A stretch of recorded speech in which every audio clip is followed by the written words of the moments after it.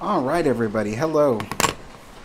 Sorry I'm a bit late. The train derailed. Oh, just a second.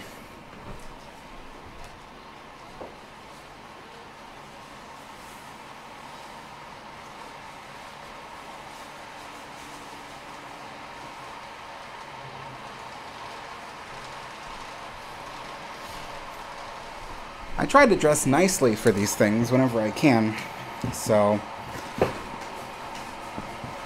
Alright, let me get to my comment section.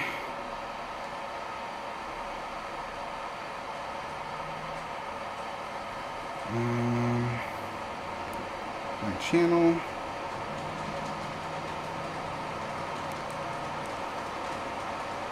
Alright, who's here? We got Eternal Travels, Haley... and by the way, everybody always asks on every stream, but what's that loud noise? It is the kettle heating up the water. Hello, Haley. Hello, Tyler. Hello, Justin. Hello, Pookie Smoochie. Hello, Kevin. Eternal Travel says, currently working on a Queen Mary docu-series, waiting for the stream to start. Awesome. Tyler Frederick says... Oh, wait, hold on. Darn these ads. Necessary evil. Alright, let's see.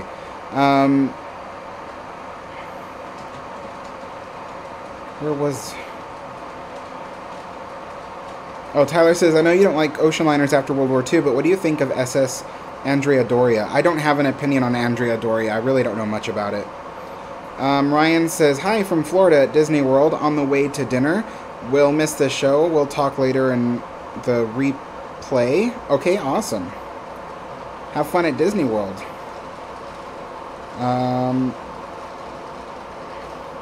Oh, Ken is here, but he's leaving. Alright, thanks for tuning in, Ken. Good to see you.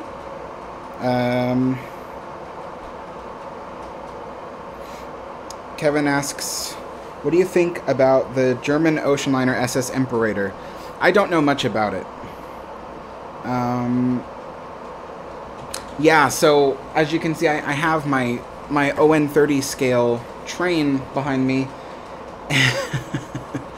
And I was setting it up today. I was rearranging the cars and everything, and I was going to run the other locomotive that I nicknamed Mr. Squeaky because it is so squeaky.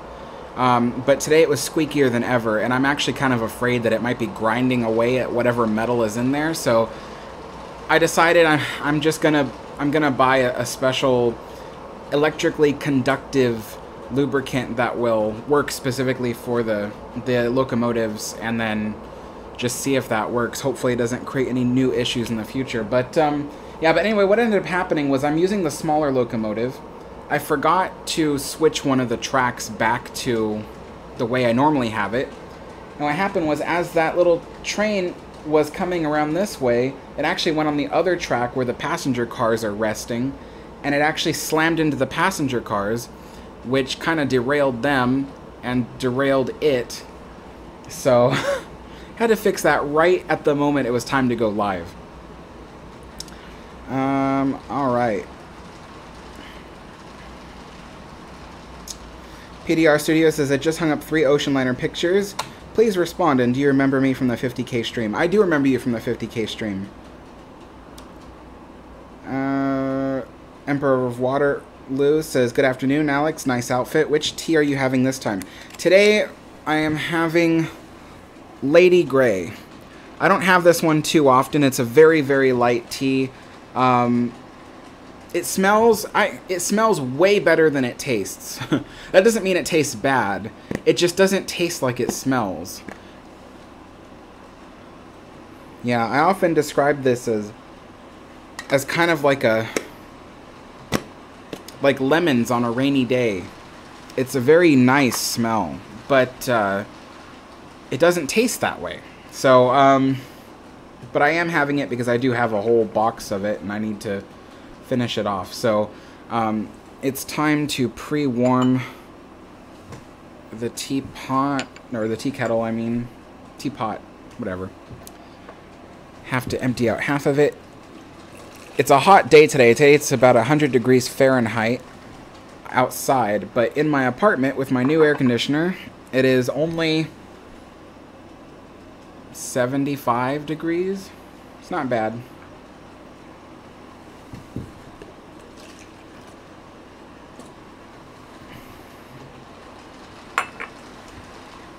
All right. Oh, I knew I was forgetting something. I need to get the McVitie's out.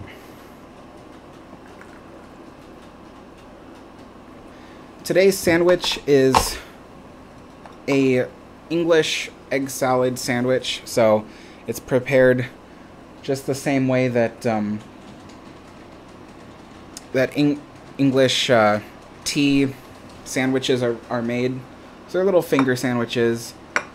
Similar recipe. Normally they use watercress.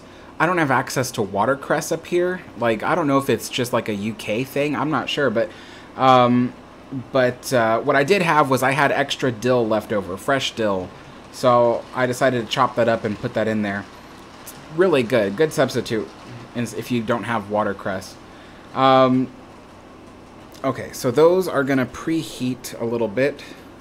This is authentic china from the ocean liners, such as RMS Queen Mary and RMS Queen Elizabeth. Because they are authentic china, they do need to be pre-warmed, or else if you just pour straight up boiling water in them without bringing up the temperature, they will crack from thermal shock. All right, now I'm going to go grab the McVitie's because I forgot to put them on here.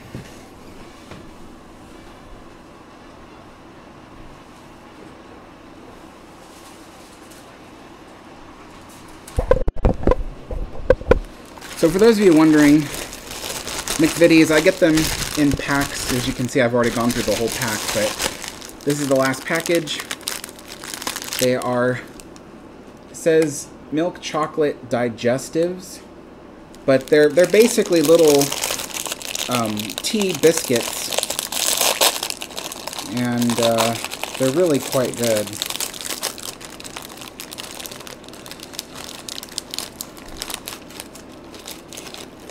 Oh, jeez. The first one is broken to pieces. I'm actually pretty surprised because normally there's way more that are broken. Alright. I'll leave that for a second.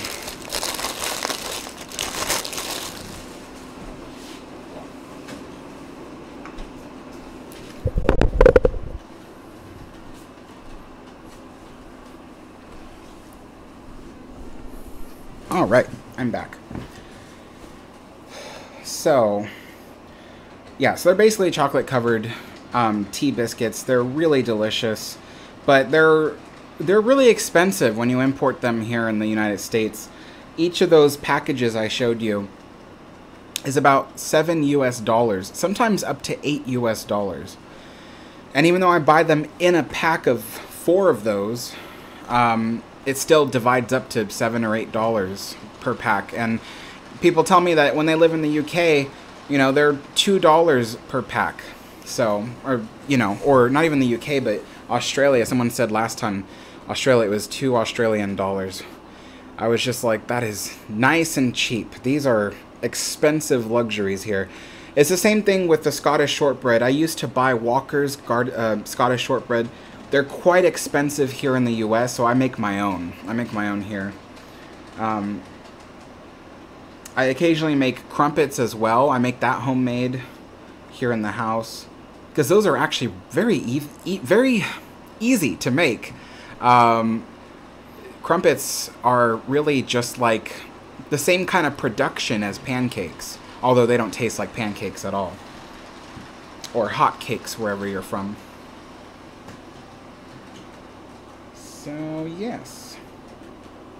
Alright, let's get back to comments. I can feel that the china's coming up to temperature nicely. Hello, Scott. Hello, Moordog. Hello, Thomas. Hello, Jack's Ship's Adventures. Hello, Dead Jeb. Hello, Brocky. Hello, Logan.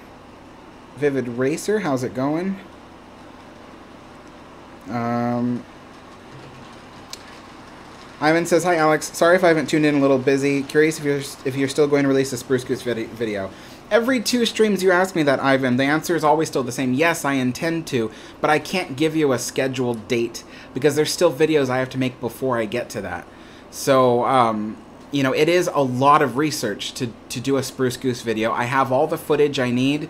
I filmed the Spruce Goose inside and out. I went all the way around it. I filmed all over it. I got tons of 4K footage of the Spruce Goose, but it will take me time to produce that, and I haven't even started yet because I still have a few other videos to make before that. So yes, the answer is still yes. Let's see. Jack's Ship Adventures say, I've seen the Queen Mary 2. Awesome. I want to take a trip aboard the Queen Mary 2 someday.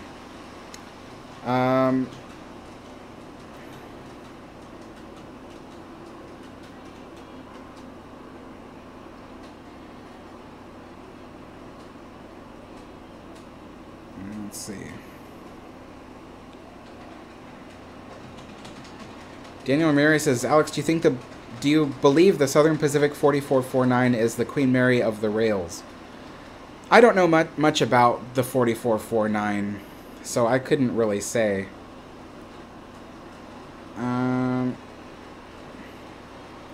Empire of Waterloo says, I love Lady Grey. It's so good with the bergamot. Yeah, it really is. Hello, Mark. How's it going? Toet says, which one do you like more, the bow or stern of ocean liners? I never really thought of it that way.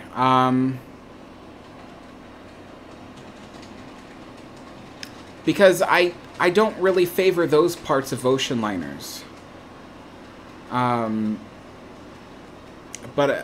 I mean, if I had to choose between my favorite part of an ocean liner being either the bow or the stern, I would say the bow.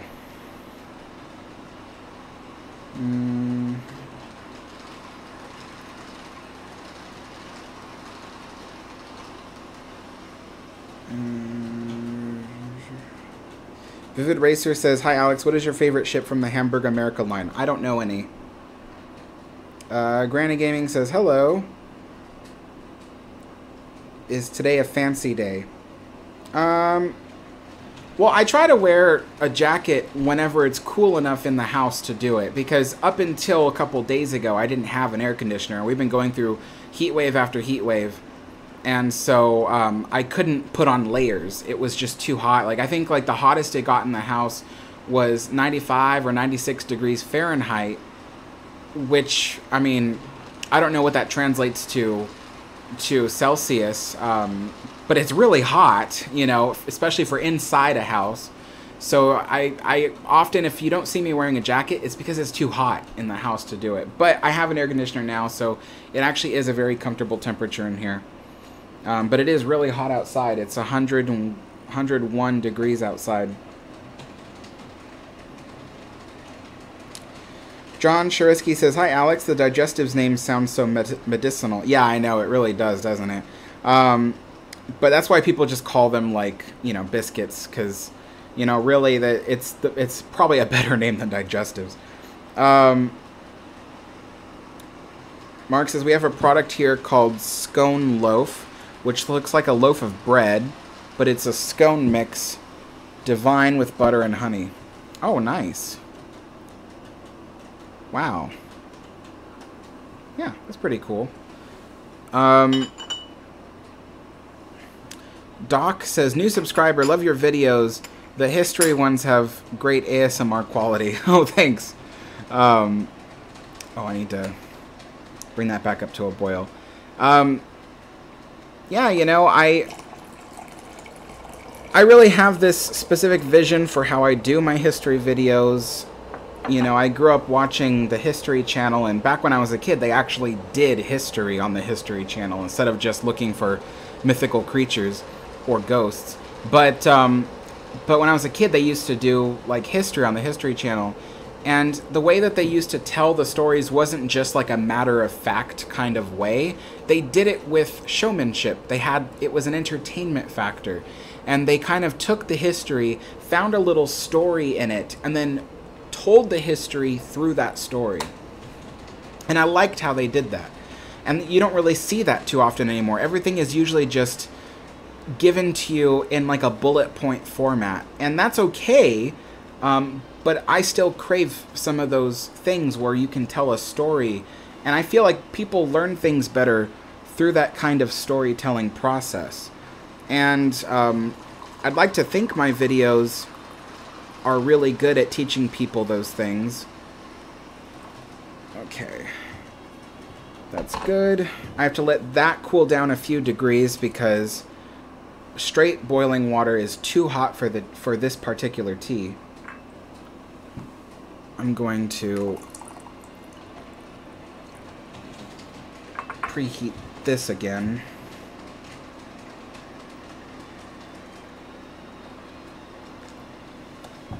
All right.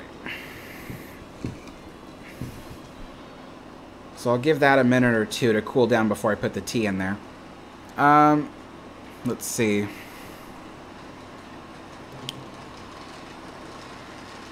Pookie Smoochie says, do you ever get tired of answering the same question?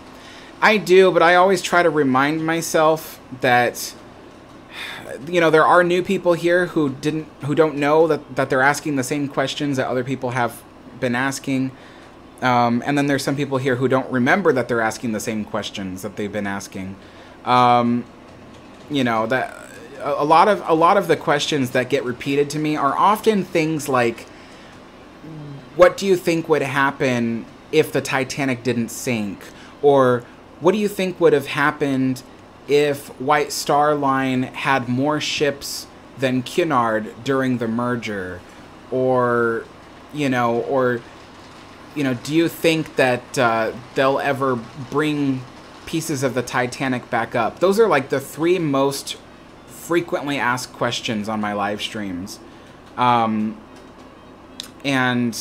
those ones, I don't even know how to answer them anymore. I used to try to answer them, but now they get asked so frequently now, I don't answer them because the answer is always the same. I don't talk about Titanic, you know, on my channel because there's the ocean liner community and then there's the Titanic community. And the Titanic community, they're kind of overlapping into the ocean liner community, but they're a very specific group of people made up of thousands and thousands of people, and each one of them has their own idea of the correct facts that happened to Titanic or the correct facts that determine the future of Titanic's wreck. So all of them, each one of them have their own understanding of things. And when I come in and I tell the story or I try to teach a fun fact or something, every single one of them will come in with a, well, actually, because they all have different ideas, different accounts, different sources of information, and they all think that they're the ones that have the correct information. You know, maybe the information I give is incorrect, and that sometimes is the case. You know, I am human.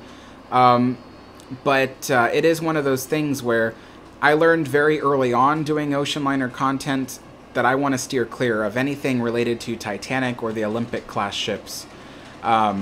Simply because there are people who can run circles around me with their information, and I'll never be able to satisfy their need for Titanic content.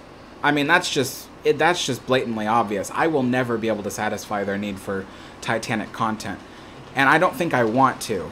So there's a lot of other ocean liners out there that are less known than Titanic that I kind of want to delve into, you know, and there's plenty of people who know Titanic very well, who have channels and do Titanic really well. You know, chief among them, you know, are people like Sam from Historic Travels. You got Titanic Honor and Glory, Titanic University. You know, you've got Ocean Liner Designs. You know, those folks, they know Titanic really well, and they produce a lot of really great content. We don't need another person producing content that maybe isn't up to that par.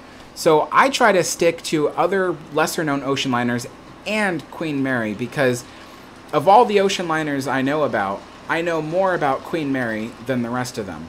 And before I started making Queen Mary videos, there really wasn't anything on YouTube quite like that. You know, there was, like, people occasionally told, like, a rehashed retelling of Queen Mary's history, but no one really dove into the details. You know, someone actually said a couple months ago, and I thought it was a really good comparison. You know, I'm like the Historic Travels of the Queen Mary, because Historic Travels, he delves into the details of Titanic and its history. I tend to delve into the details of Queen Mary and its history. So I thought that was kind of a really good comparison. So that's kind of what I do on this channel. I've only been into ocean liners for a little over 2 years now. I'm still very new to it. I've been into trains and Disneyland history and history of various cities and things long before I was an ocean liner fan. So, so up until this point, I've been doing other kinds of content. And once I started doing ocean liners, I get a lot of questions about ocean liners. People asking me about SS Imperator, people asking me about Andrea Doria. I know the basic stories. I know Andrea Doria, you know, its basic story.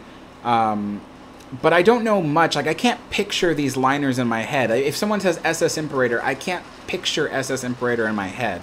So when people say, what do you think of SS Imperator? I go, I couldn't tell you, because it's not in my head. I don't have like an image in my head and be able to say, oh, well, I think it's more beautiful than this, or I think it's less beautiful than that, or, you know, or anything like that. So I don't know it enough is basically what I'm saying. So it does lead to a lot of frequently asked questions, because people really want to know more. They want to know my opinions on things, and I'm still new. I'm still very new to all of this, and it takes a long time to research. The kind of research I do, time to put this in, we'll do 4 minutes, so 4:30. So the kind of research I do, you know, I try not to just be one of those people who, like, checks on Wikipedia. I really find articles, I delve deep into books, you know, I spend weeks making my videos. And it must look easy to people, because some people, most of them are really just trolls, you know, and of course everybody knows you ignore trolls, but, you know, that aside, some people think that these videos are so easy to make. They go, oh, well, why don't you just make more? And I'm like, because it takes weeks and weeks to make them, you know, they're very complex things. You know, and doing the research, and it's about to get even more complicated, because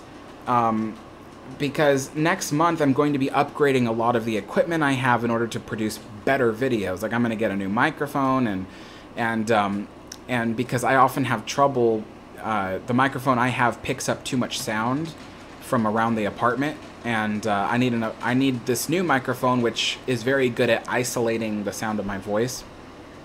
And then there's other things like I'm going to be getting a software that will convert really low quality vintage footage into 4K images. And that's something I've never done before. But I want that software because I like to make 4K videos. You know, I want, you know, 10 years from now, I want people to be able to look back on my videos and not feel like, oh, this is the early days of YouTube. You know, I want it to be polished and look nice years to come. And one of those ways is not displaying low quality pixelated images on my videos. I want to avoid it if I can. So there's this software that can convert footage and photos into 4K images, and it looks very good for what it is. So, so I'm going to be doing stuff like that, you know. And that'll just make the process for making videos a little bit longer. But I think ultimately the quality will be really good and it'll look nice. So, yeah.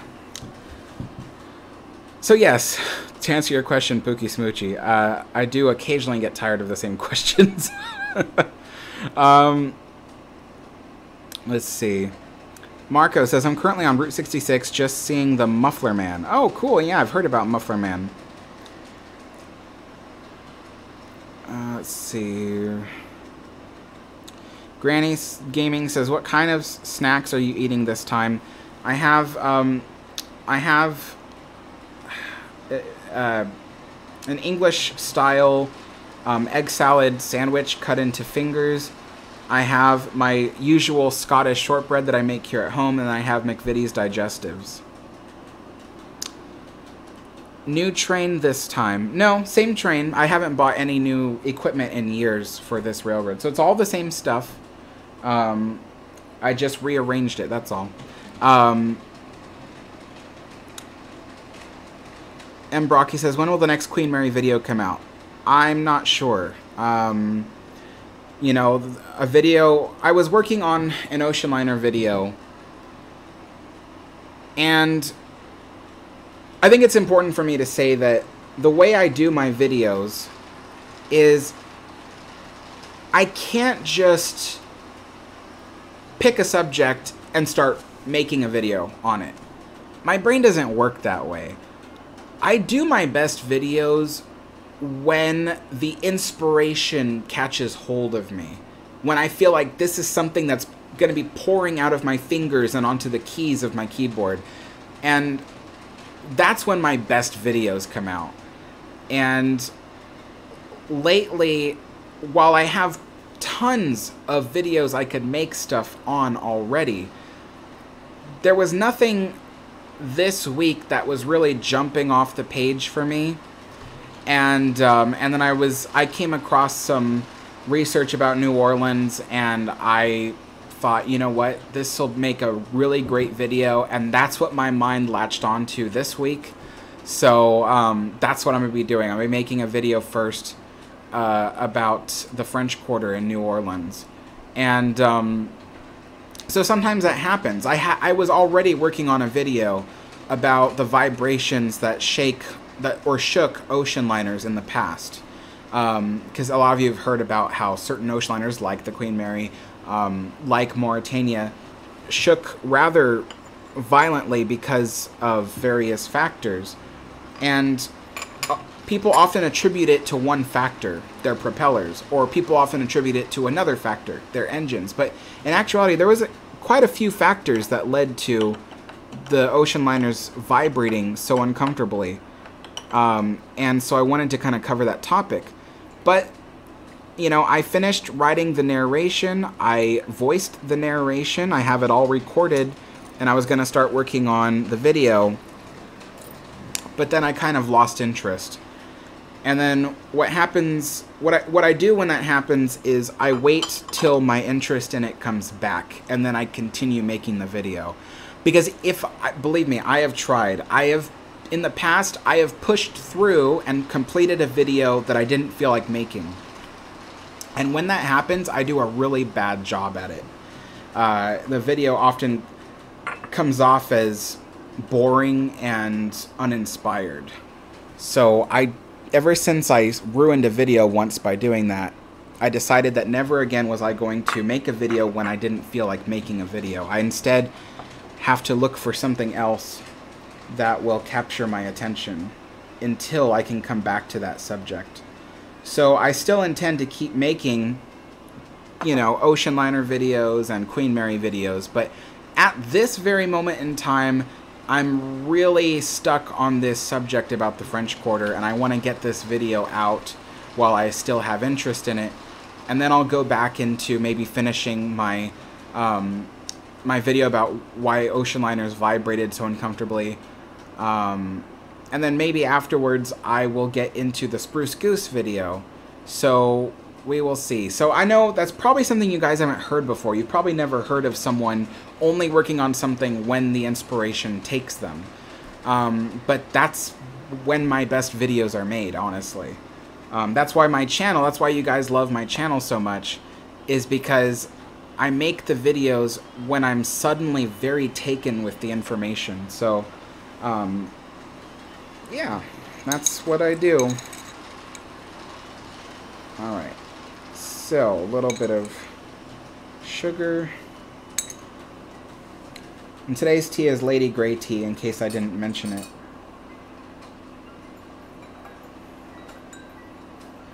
And with Lady Grey tea, I don't like to have it with milk. I just put a little bit of sugar in it. Which is a good thing for me today, because that's one less dish I have to wash. Which is the milk pitcher. You know, it's a lot of stuff to wash afterwards. So...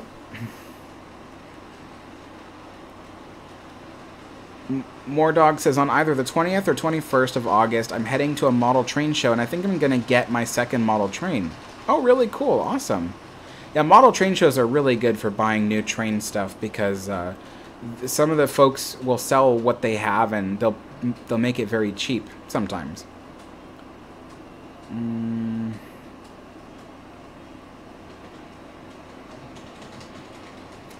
Pookie Smoochie says, remember Modern Marvels on History Channel?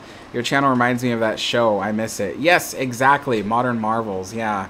That was certainly one of the shows that inspired this channel.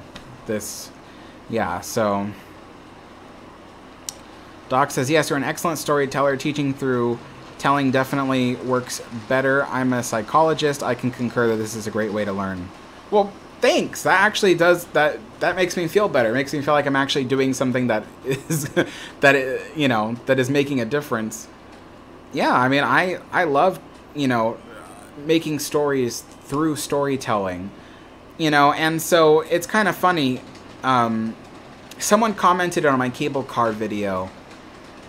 They said something along the lines of, "Oh, but there was more to the story. Frito Klussman had to fight for the cable cars on this time and this time and this time, and then there was this whole issue in the 80s trying to get Mayor Feinstein to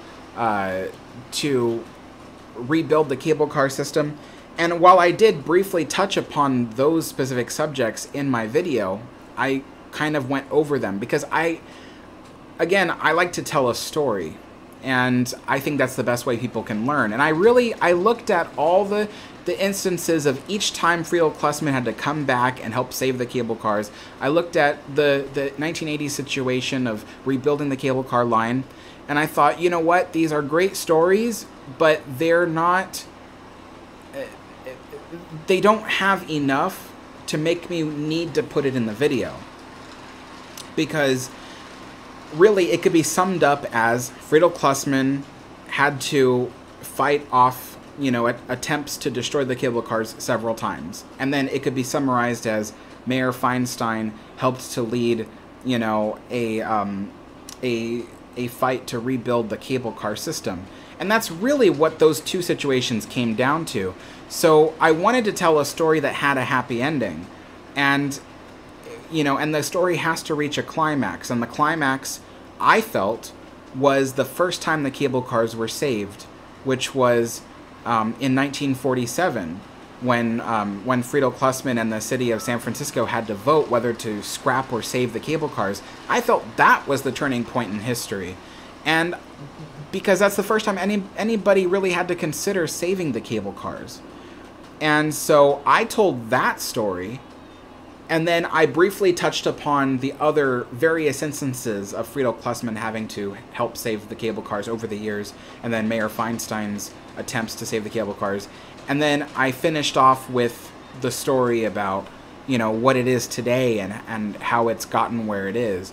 And I felt that that was a good way to tell the story, because I didn't skip any facts. I just didn't elaborate on the later facts, because I didn't feel it was necessary. So when people ask how, you know, how are your videos a storytelling video? Well, that's one of the ways I do them. I find a way that the story tells itself, and I still try to include all the facts that are necessary, but some facts are not necessary to elaborate on. So that's kind of how I do things.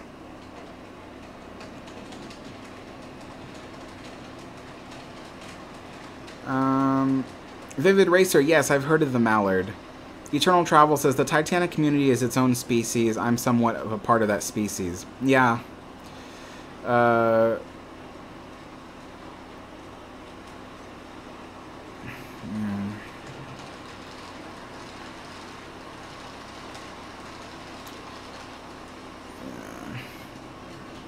Hello, Kylo.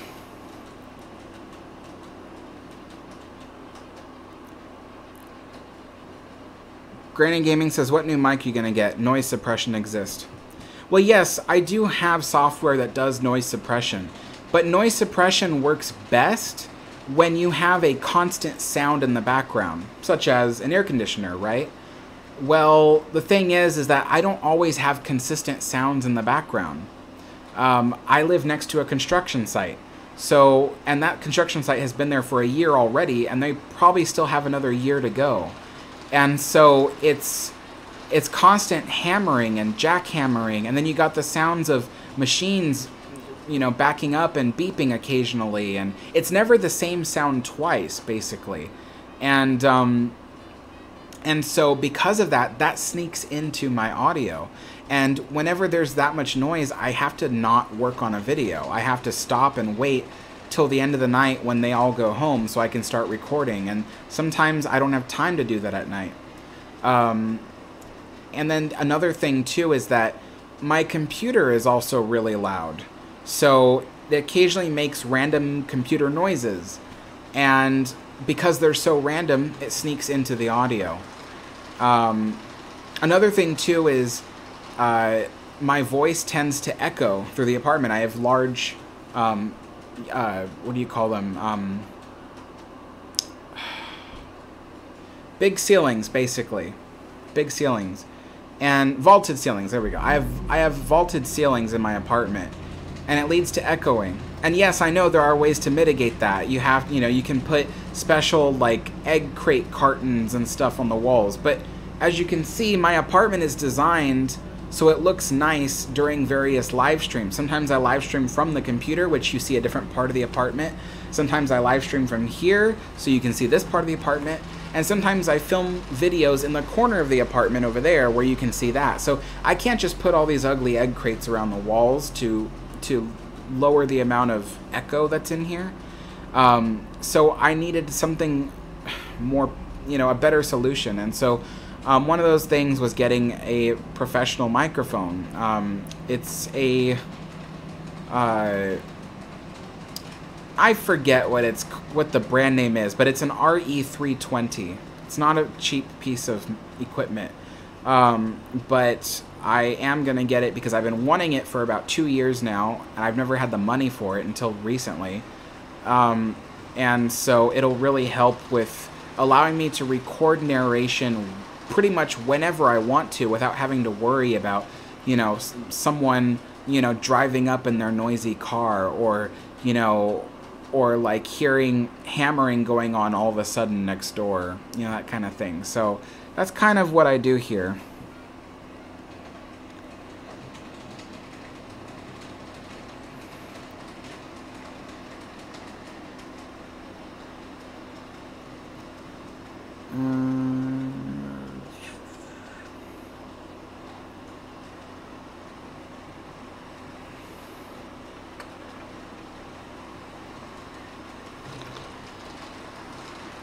Daniel Ramirez says, have you ever thought about getting a ON30 Mogul?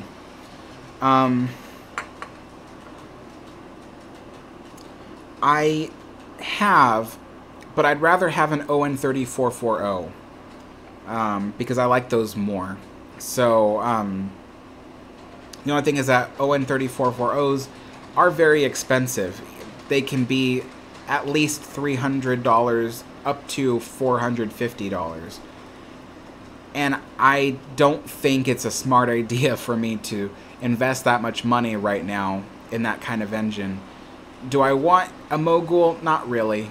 No. The layout is really too big for an engine like that. I'm sorry, no, the layout is too small for an engine that big, basically. It would just look really weird. Especially because I'm trying to go for a forced perspective look on this layout. I'm trying to make the landscape look larger than it really is and make the railroad look smaller than it really is, so you get the sense that it's more realistic in scale. But in reality, this is, for an ON30 layout, this is actually a very small layout.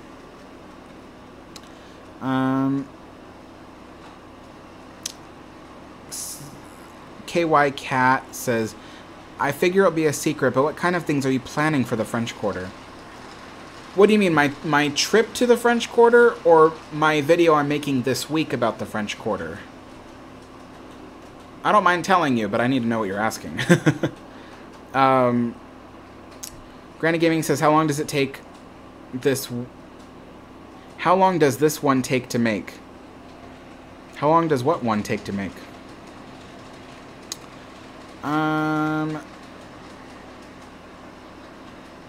Eternal Travel says, whenever I was in school, I didn't like history class. I didn't like it because I didn't get to choose the history that I wanted to learn about. It was always about war, but outside of school, I got to choose.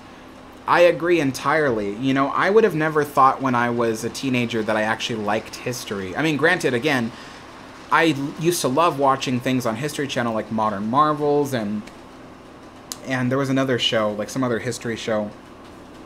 I loved stuff like that. But when I go to school, the history that they wanted us to learn was so boring. I mean, I hate to say that about things like war. I mean, obviously people died, but as a kid, there are other types of history that I think are more interesting. Or at least I always felt in school that there was a better way to do things, to teach kids history, that they just weren't doing. I was always such a weird kid. I always thought I'd sit there in history class while the teacher droned on and on and on about, you know, world history or American history. And I'd think in my head, you know, this would be so much more interesting if they just had a little bit of showmanship, you know, to teach all this stuff. You know, and it was funny because I actually got a chance to do something like that. We had a project, right, where we had to take everything we learned from American history and put it into some kind of project. Maybe it was like a movie or something. I think some people did a movie. Some people did like music. Like they did like one girl recorded like 12 tracks of music. Each song told the history of the United States, which was pretty cool, but in my opinion it was still kind of boring. I had this grand idea where the idea was I was going to make a video, but the video was going to be about a theme park based on American history. And there was going to be rides, and each ride told a specific story in the chapter of American history. Each land told a specific region in American history.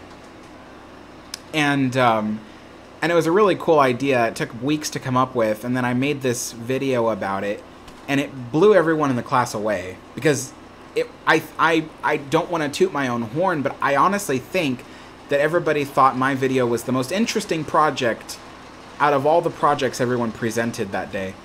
And so that's where, honestly, now that I think about it, that's probably where it solidified in my head that eventually when I did create a YouTube channel, which was a decade later, that's how I was going to do things. Probably more than a decade, right? Yeah. Yeah, almost a decade later is when I would start my YouTube channel, and the first thing I decided I was going to do was it was going to be like really interesting videos with some showmanship to it. And that turned out to be a good formula.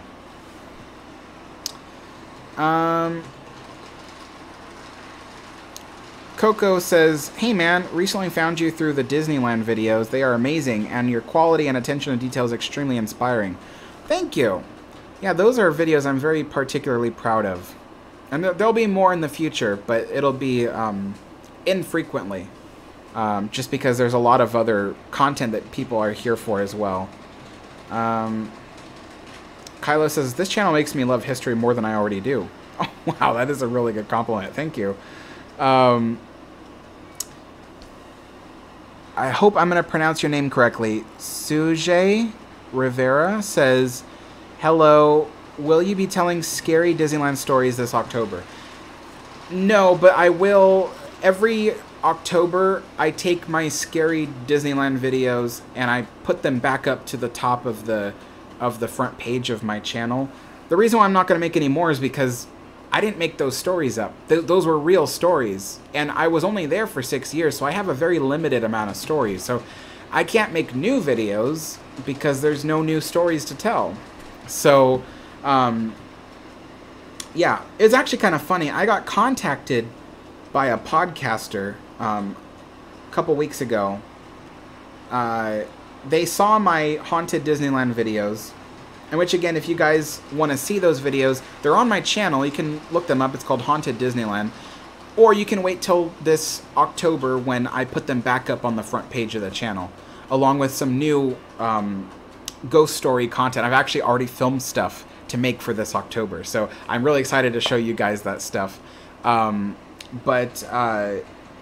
Yes, so they contacted me, and they said that they found my videos. They liked my videos. And they wanted me to be a guest on their podcast to talk about my experiences as a cast member at Disneyland for all the various haunted experiences that I experienced there. And then they wanted me to go to some small convention that they were going to do and talk about things there, live, in front of people. I declined that. And the reason why is because I'm actually not a paranormal enthusiast. I have experienced things that I could only describe as hauntings. I don't experience it that often. I mean, my apartment's not haunted. My last apartment was haunted, but this one isn't. You know, it's not something that happens very often to me. But when it does happen, you know, I have a very technical mind. I try to debunk things as they happen, and quite often I can. But then there are some things I can't debunk. And so, yeah, but while I do have strange paranormal experiences, I'm not a paranormal enthusiast. I don't want to seek out the dead. I don't want to, you know, to see content based on that. I don't really even watch that kind of content. I occasionally do watch paranormal content about the Queen Mary, but that's only because those are the only kinds of videos where people actually explore the Queen Mary. Like, I like to watch videos where people walk through the Queen Mary and have fun. Unfortunately, the majority of those kinds of videos are paranormal videos, which is sad. Let me just say that. That's really sad. That's a ship with a lot of wonderful history, great stories, and the thing that people only care about when it comes to Queen Mary is ghosts. That's sad. But you know, but I'm not a paranormal enthusiast. And so I told this person, I was like, you know, thank you so much for inviting me. I was like, but I have no interest in talking about it on a podcast or talking about it in live in front of people, because I don't have that same kind of enthusiasm for it as those other people do. You know, and to be honest, when it comes to the paranormal community as a whole, based on the YouTube videos they all have, I don't think it's real. I don't think what they do is real. Just in general, everybody. There's been one or two channels, like I watched the channel Dan Bell. I don't know if you guys have heard of him. It's not exactly a child-friendly channel, but he occasionally has done like paranormal stuff, and I believe his channel because he's like me. He's not a paranormal enthusiast. So when he has weird experiences, I'm kind of like, okay, all right, I believe that, you know. That's just me.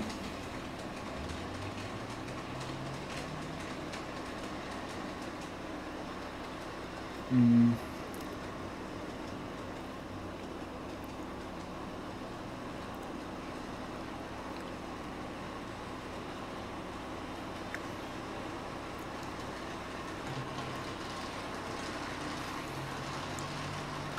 I lost my place. Oh, here we go. Daniel says, hey, Alex, is Queen Mary next to a U-boat or a submarine in Long Beach? I mean, I wouldn't put it in that order. I'd say a submarine is next to the Queen Mary, because that is Queen Mary's lagoon, but the submarine was placed there later. But yes, there is. There's a Russian Scorpion submarine. It was retired in 1994 and was brought to the Queen Mary, I think, in 1998. And it's still there, but it needs to be removed. It's in very bad condition. Very, very bad condition. It's not salvageable, basically. It's that bad of condition. It's just rotten all the way through. So the city wants to get rid of it, but they can't find the owners. And it's an ongoing legal battle right now. So when people tell me, and the people are going to comment in after the live stream is over, they're going to be like, oh, well, they could just demolish it. It's an ongoing legal matter. So it has to wait till the legal issue is settled. So...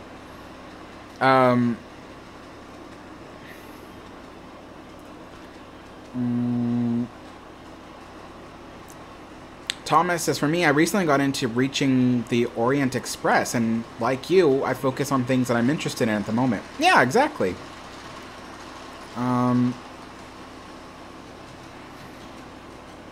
Granny Gaming says, how long does this tea take to make? So this Lady Grey, I have found that it takes 4 minutes at a temperature of about 190 to 195 degrees Fahrenheit. That's how it takes to brew. So, yeah, 4 minutes. If I'm doing like an English breakfast tea, it'll be more like 200 degrees Fahrenheit at 5 minutes. That's just my personal taste, but...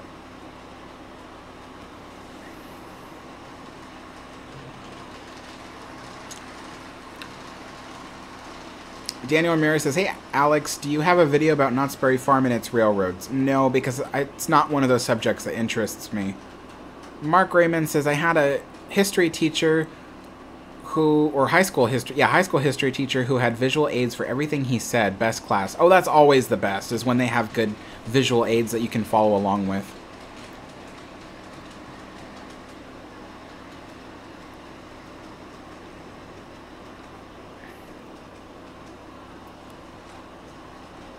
Yeah, Jose, I know about the Britannic game. I'm not interested in that one because of the fact that the way it's designed is if you want to go from one area of the ship to another, you have to I don't know the words for it because I'm not a gamer, but your character has to leave that room and then get plopped into another room. I don't like that. It interrupts the flow. So, and then if you want to experience the thing sinking, which I also don't agree with sinking games, but if you want to experience it sinking, you have to like plop out of that version of the game and plop into a different version. So I don't like the way it's designed. It interrupts. I don't like that.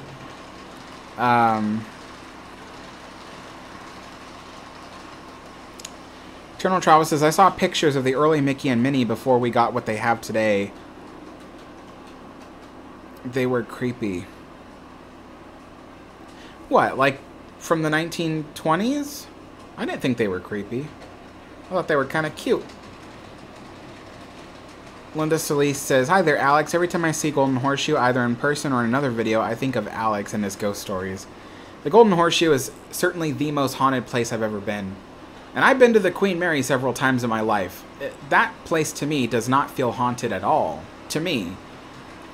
The Golden Horseshoe at Disneyland, on the other hand, you stay there long enough, you will feel something. It is so haunted there. It's unbelievable.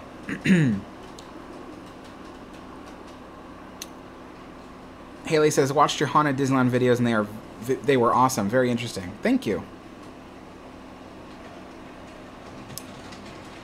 Granny Gaming says, early Mickey and Minnie were quite racist. that's a whole other subject, and I've talked about it a few times in my channel, but there is a difference between racist and racially insensitive.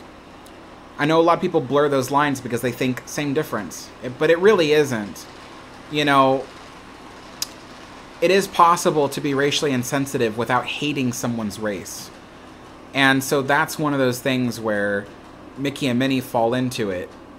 Mickey and Minnie were put into various cartoons and situations where they were doing things that today are completely unacceptable to watch.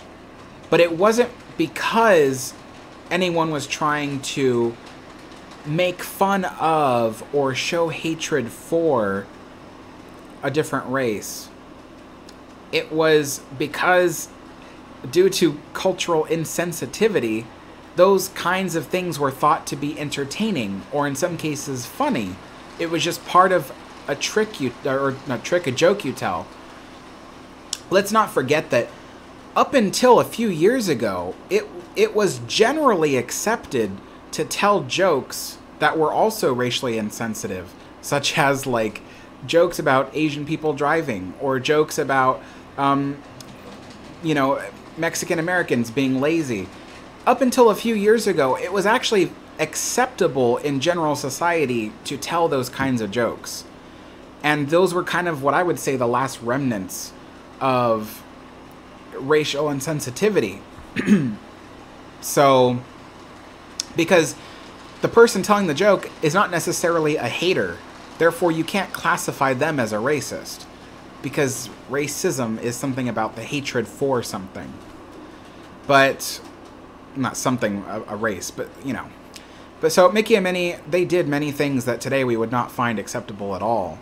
But it was never done for the purpose of being hurtful. It was done for the sake of getting everyone in the audience to laugh. We don't laugh at that stuff anymore. So, you know, yeah. One of those ways is, because I know a lot of people are probably going to wonder, what is an example of that? Well, there's an episode, a black and white cartoon. I don't remember what it's called, but it's probably named after the thing that happened in the video, which is there was a cartoon where Mickey Mouse and Minnie were going to do a live stage show for a bunch of people, and they were going to perform a rendition of, I think it's called Uncle Tom's Cabin, which was a very popular stage show to do for many, many decades, especially up until, you know, the end of the Jim Crow laws and all that.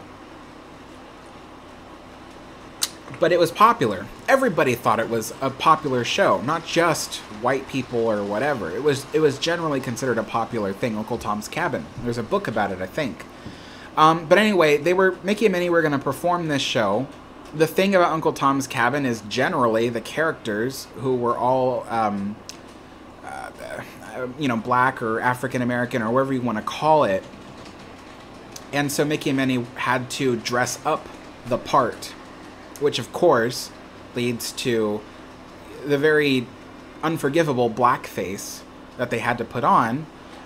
And of course, back then, in the context of history, performing in blackface was a generally accepted thing to do, because not a lot of theaters allowed black people to perform on stage.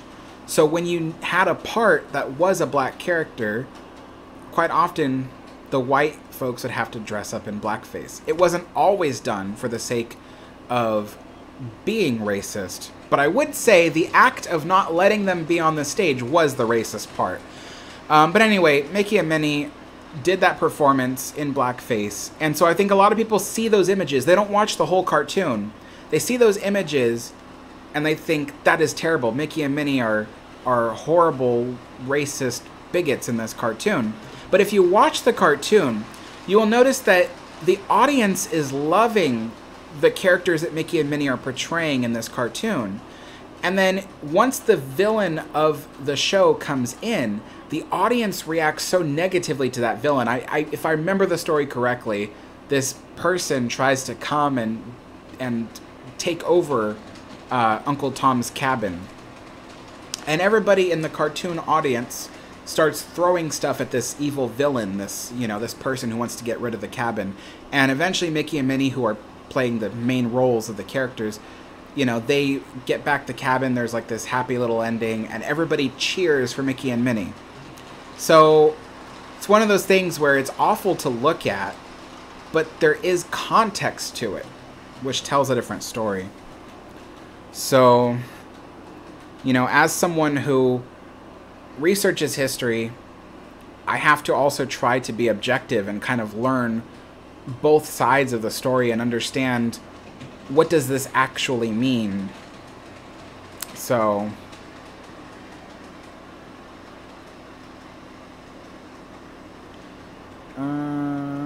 Cunard says, does your friend Steve have special access to the Queen Mary? No. No, nobody at QMI is directly associated with the Queen Mary. Oh, jeez. I don't personally know anybody, actually, that is directly associated with the Queen Mary. You know, Steve used to work on the Queen Mary. He was, for many years, a tour guide, and he did other special events and other jobs and things on the Queen Mary, especially some restoration work. And I hope I'm remembering everything correctly. But, yeah. But, you know, today, you know, he's got his own life, his own job, his own thing. So he's not working on the Queen Mary anymore. And so, yeah. So I don't want people to think like, oh, because I know all these people, I'm going to be able to get into the Queen Mary with special. I don't know anybody like that. So,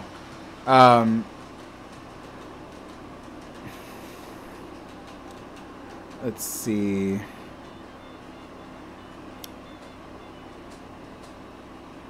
eStoreCon says, hello there, I'm new to your channel, and just by looking at a couple of videos, you like the Queen Mary and other ocean liners. I really like that, and I just want to say, keep up the good work. Oh, thank you so much.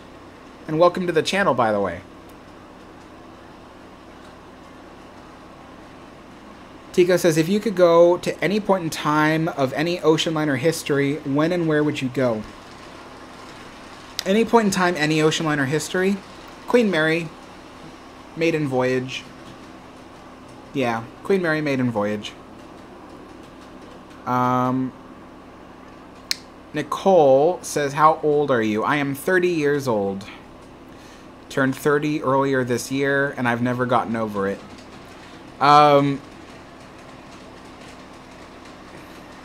Will you do a what if on Wilhelm Gustloff? A what if? What is a what if? Nicole says, also, do you do anything with ships for a living? No, not really. I've only been new to ships for the last 2 years, so I'm still very new to them and stuff like that. So I don't really do any of that. I've never had a job that was directly related, well, except for my job at Disneyland. I was a tour guide at Disney for a while. So I guess that is directly related to my Disneyland content. But I don't have any content that is directly related to my interest in ocean liners, or no, I'm sorry. I don't have any jobs that are directly related to my love of ocean liners or trains. But the time may be past for that because I spend all my time doing YouTube videos now. So, Justin says, hi Alex, I filmed the area around the community college I went to and documented what was left of the various homes and farms that used to be there before the college was located and built there. Oh wow, that's pretty cool. I have several videos on my channel that are done on the spot with regards to what I know about local history in Western New York, also part of our heritage tourism. Nice.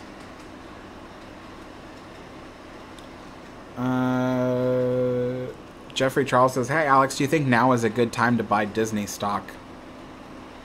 Honestly, I know nothing about stocks, so I would hate to say yes and then and then give you bad advice. I feel like just guessing, and really this is just a guess, not based off of any information whatsoever, but I would lend a guess that no, it's not a good time, only because right now the company is undergoing such uncertainty. You know, the fan base is not happy where things are going.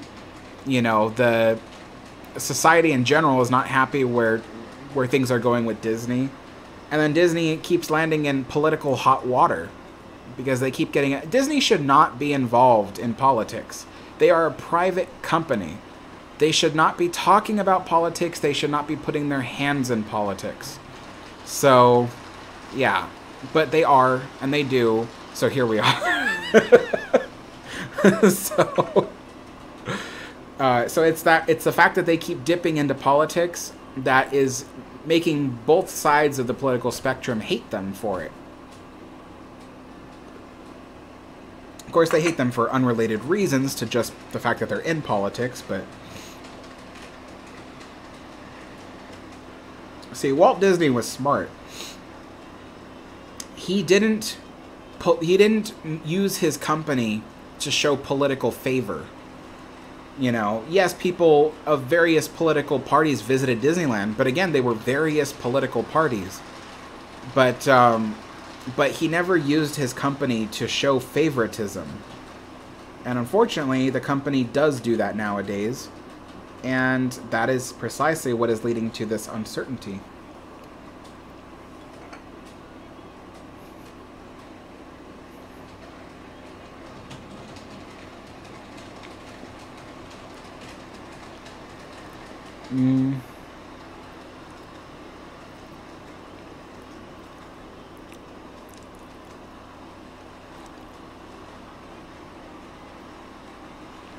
Daniel Mary says that one of the things he doesn't love is that most of the videos about Queen Mary on YouTube are about its ghosts. I agree. The Queen Mary has such a fantastic history. I gotta start eating these sandwiches. The Queen Mary has such a fantastic history. It really is a shame that, you know, most people, all they care about is ghosts. You know, I had a comment, someone left a comment, wonderful comment. They used to work on the Queen Mary. They had such a great time. They learned so much history. Someone responded to that comment, yes, but is it haunted?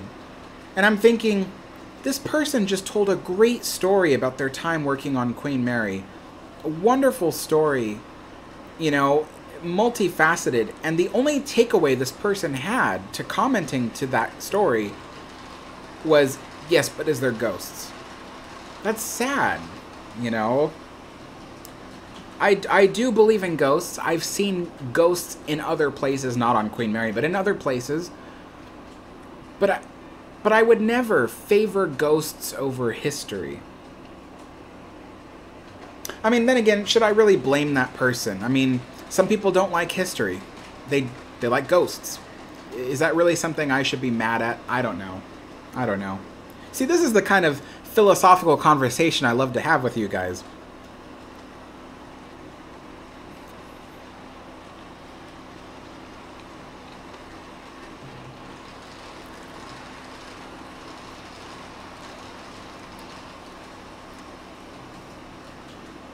Cat President says, what do you think if RMS Aquitania wasn't scrapped in 1950? Well, she would have been scrapped soon after. Didn't she have a really long service life? Yeah, because she was 1915. It was 1915, right, that she went into service? To 1950? When she was scrapped? I mean, technically she was out of service right after the war ended, so she was probably, like, laid up for, like, 3 years, maybe. Maybe 2. So she was never put back in service after the war. But nevertheless, she was around for 35 years. I would have given her another 5 years if she hadn't been scrapped. Honestly, she was in such bad condition after the Second World War. So she would have really only lasted till like 1955. And most certainly she would have had to be scrapped because by the mid-1950s, nobody would have been taking 4-stacker, you know, ocean liners. You know, for one thing, they were really expensive to operate. They were really old-fashioned by then. You know, in the video I'm working on currently about the French Quarter in New Orleans, the one I'm actually literally working on at the moment. Well, I'm doing the tea time, but you know what I'm saying. In that video, I'll be talking about, there was a time when the French Quarter was not going to survive. And this was in the 1930s. By the 1930s, the French Quarter was seen as this dilapidated slum that nobody wanted. Because it really was a slum in the 1930s. It was a complex story, and it's going to be in the video, and I'll explain it in the video. But to summarize without revealing too much before you even get to see the video, it was mostly full of impoverished, you know, African Americans. Many of them were, you know, descendants of the slaves that once, you know, occupied the city. You know, and so any gentility, is that a word? The gentiles, the, you know, when any kind of wealth left the French Quarter. And by the 1930s, it was an impoverished slum. And here comes, you know, all of the wealthy people again coming back in and going, let's destroy the French Quarter and build a new area of the city out of it. So I think people forget that often in history, there are many times where even in the past, even in the 1930s, people didn't want to preserve history. So Aquitania, lasting until 1955, that would have been unheard of anyway, because it was such an old ship, you know, by then, in many ways, more than one, you know. So I don't think she would have lasted that long.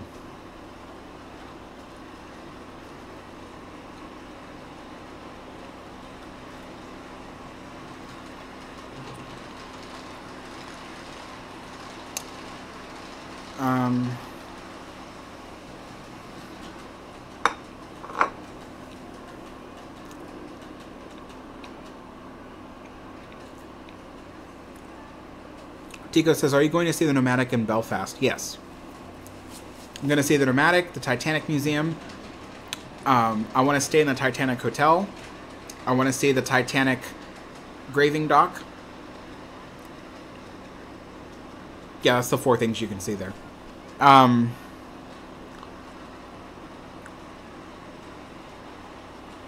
Mark Cooper says, I know you love British tradition, Alex, as I do. Whilst you are not necessarily a car guy, I wonder if you have an admiration for Rolls-Royce motor cars.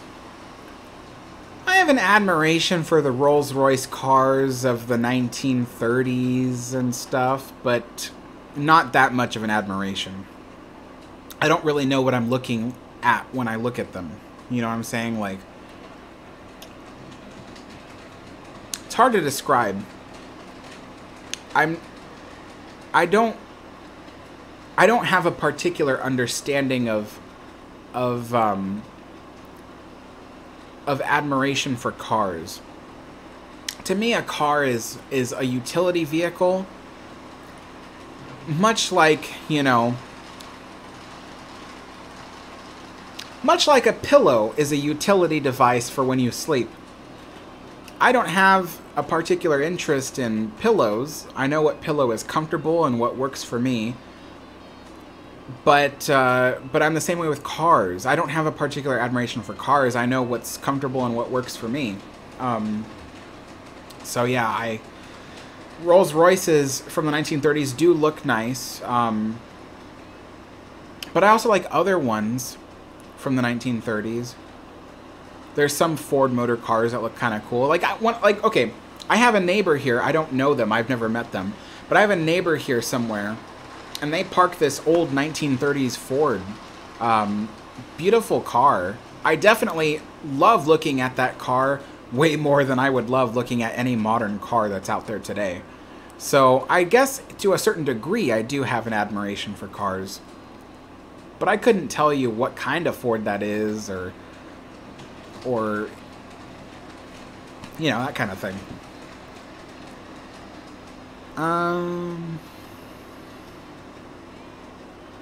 Let's see. KY Cat says, so what are you planning for your trip to New Orleans? So for my trip to New Orleans, which might happen in spring, what I'm planning is friend Chris is going to go with me. Maybe my father. But that's if he's available. Otherwise, it'll be me and Chris. And we're going to go stay in the French Quarter. So there's a few hotels there that I've kind of bookmarked. I'm not going to say which ones because people will try to mob me.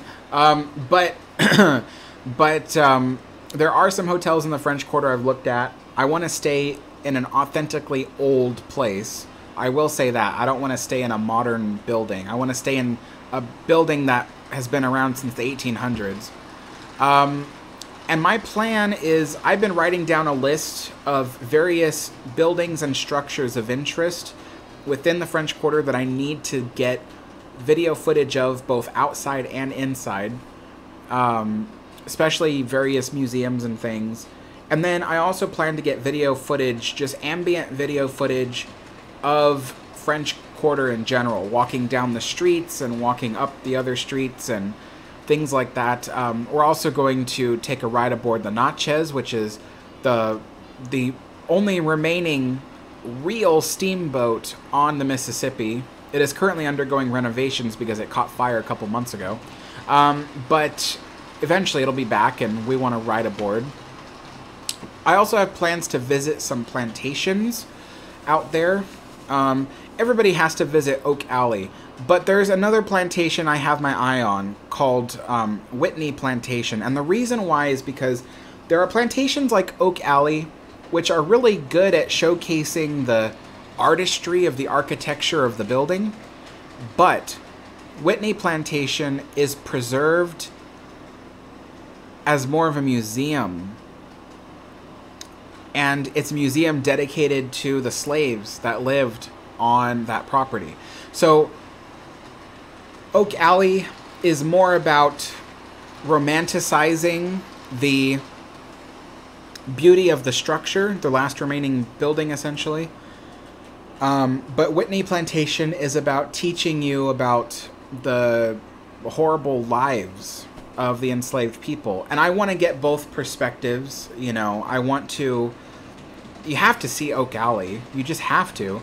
But Whitney Plantation is one I'm really looking forward to. I want to learn and understand more about what these people went through. Let's not forget that New Orleans was the hub for the slave trade. Probably the biggest hub in the entire world when it comes to the slave trade. You can't go to New Orleans and ignore that part of its history. And I don't want to ignore it. I want to learn about it. I want to see if there's stories that I could tell that could reach people's hearts. I know a lot of people don't want to hear that stuff. It's very tragic. It's very sad. But I feel that one of the best ways we can learn from our past is by retelling those stories. And I want to use my formula for making videos to telling some of those stories. And so, yeah, I'm really looking forward to visiting the Whitney Plantation, because they have a lot of restored buildings, way more than Oak Alley does. They have like all kinds of slaves' quarters. I think they have a chapel. They have just all kinds of industrial buildings that were all used in that era. And so, yeah, I'm looking forward to that. And let's see, what else in New Orleans? I talked about taking footage of all the streets and particular buildings I've been writing down.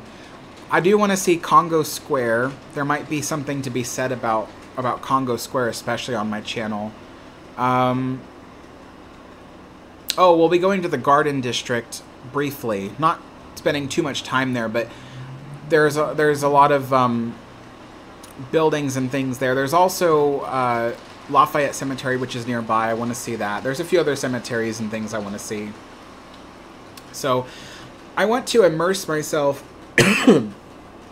in the history of New Orleans.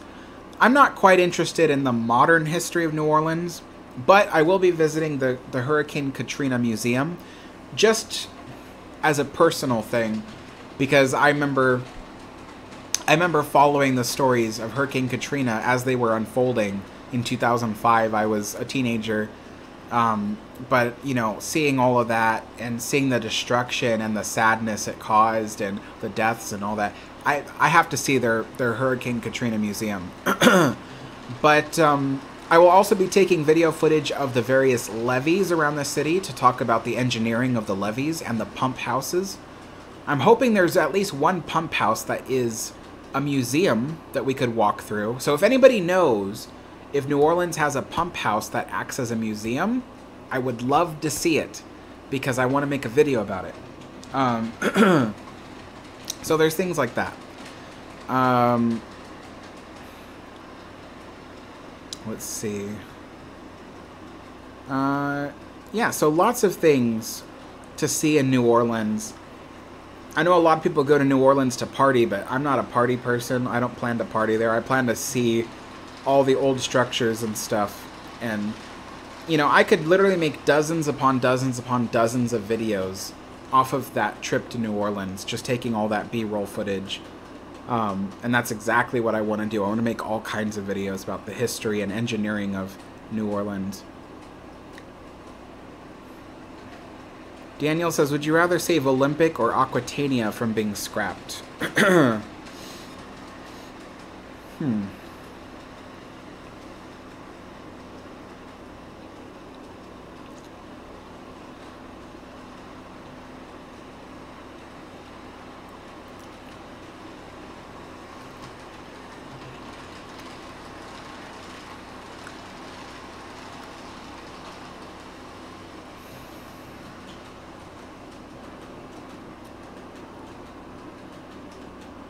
Aquitania.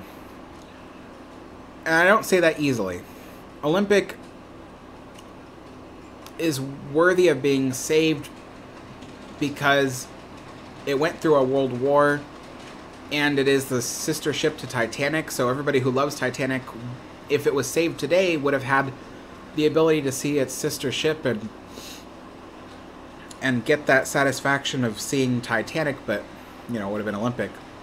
But I would say Aquitania instead, and the reason why is because Aquitania went through 2 world wars, and you know, Aquitania was a very influential ship on the Cunard Company.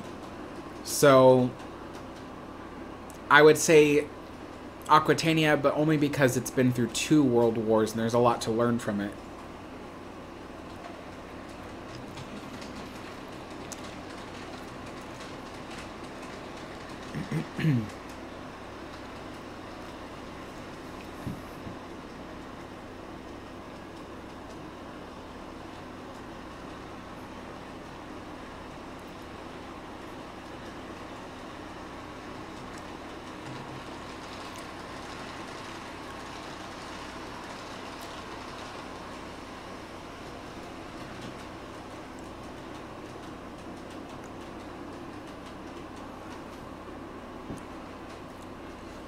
What do I think if Britannic survived World War I? I think Britannic would have been scrapped alongside Olympic in 1935. And the reason why is because it wasn't... The ships weren't... The 2 ships, you know, Olympic and Mauretania and stuff, they weren't scrapped just because they were old. They were scrapped because they were outdated and they were expensive to operate. Because they were old. So Britannic would have faced the same fate as Olympic. Britannic would have been, you know, 2 years newer than Olympic, but ultimately that doesn't matter. Britannic had the same type of engine, same type of propulsion system and boilers. It would have been too expensive to keep operating. It would have just, you know, made things worse for the company. So it would have been scrapped at the same time.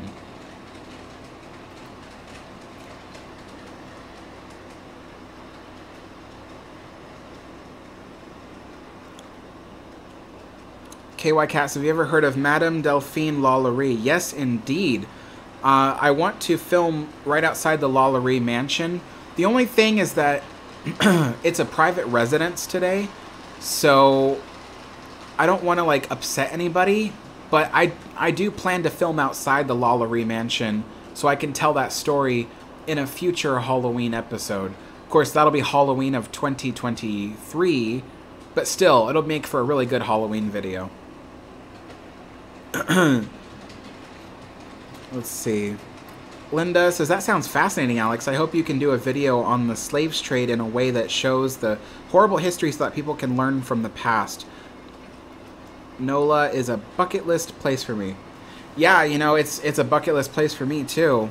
And yeah, I do want to talk about the slave trade and do it in a way that, you know, that people can learn and appreciate at least the severity of what has happened, you know. I mean, when you think about it, people today, they love the French Quarter. It's a beautiful, wonderful corner of the city.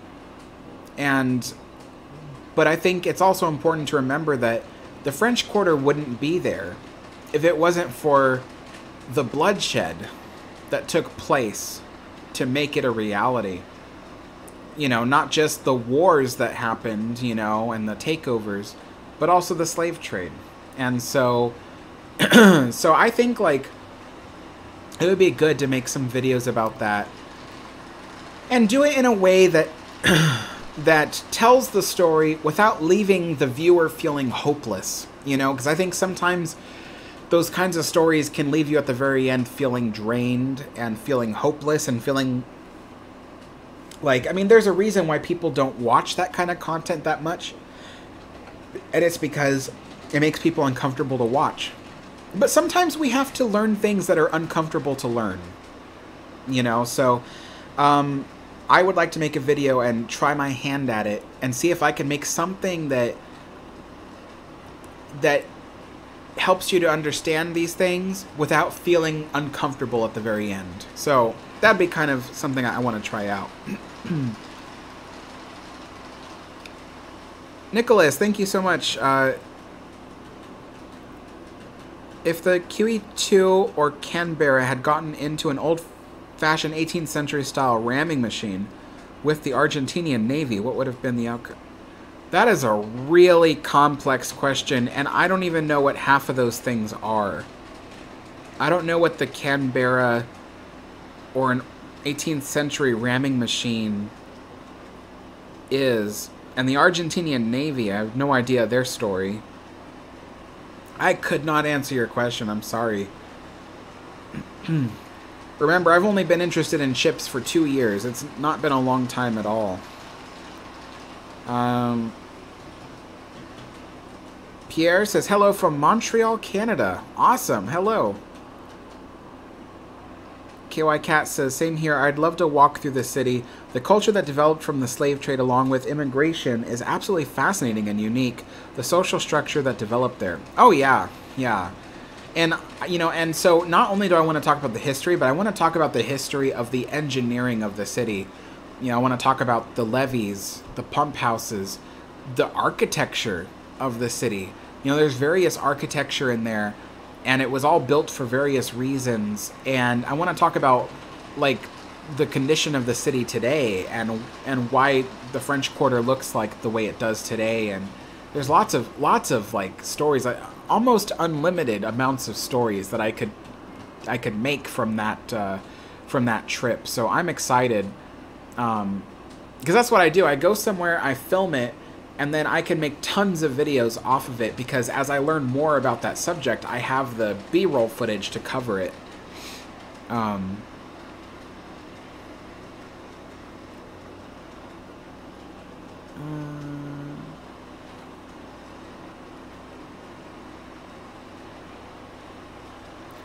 Peyton says, curious about why the bridge of Aquitania changed so many times. I don't know.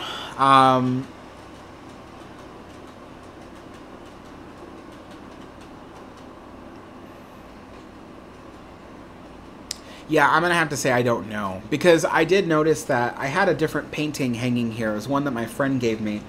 Unfortunately, it covers up the first power outlet on this wall, so I need that power outlet today, so I couldn't put the painting up. But the painting is of the Aquitania, and I noticed it had a different bridge than what I've seen. And that's when I kind of discovered that it had various different bridges over the years, but I don't know why.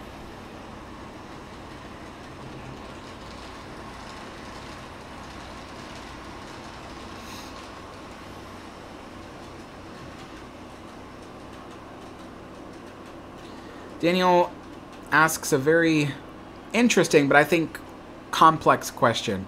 Hey Alex, do you believe that the old train and ocean liners are similar because whenever there was a new design of locomotive, a design more older would called useless because of its age?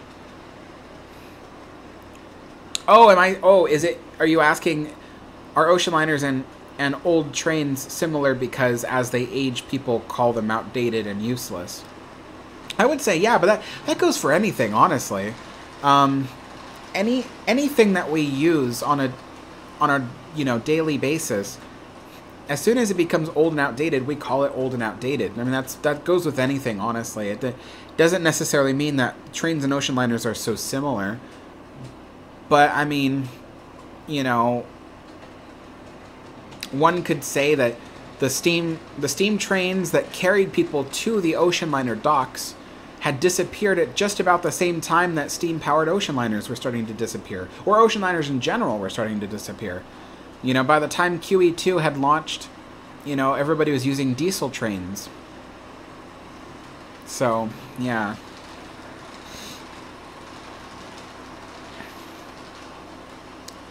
Transit Biker says, how's the temperature today there? Today we have a temperature of about 101 degrees Fahrenheit outside. Thankfully, I have my new air conditioner. It's only about 77 degrees Fahrenheit in here. So it's a very nice, comfortable temperature in here. Oliver says, as a Brit, I'm very interested in all aspects of history, even stuff like the British Empire. Many people suffered and died under imperial rule, but I don't feel uncomfortable learning about it. Yeah, I mean, there's a lot of amazing stories to tell about that. Like, I would love to... I would love to visit India someday. And I say that with hesitancy because there's a lot of political stuff going on right now between the United States and India. But also because, India is a very different country. I would need a guide who could, kind of take me around and show me the things I need to see and help me to navigate the culture. But, I would love to go to India and make stories, not make stories, film to make videos about the development of India, especially under the British rule, and how it changed the Indian culture, and especially how things were managed after India gained its independence. So I would love to go to India and film something like that. My friend Chris has already said that if I go to India, he'll go with me. So that's actually kind of cool. I won't have to go alone. So yeah, that's something I'm looking forward to. Yeah, but I don't know when I'll go to India. It might be a couple of years from now. Might be, who knows, maybe 2025 or something. We'll see.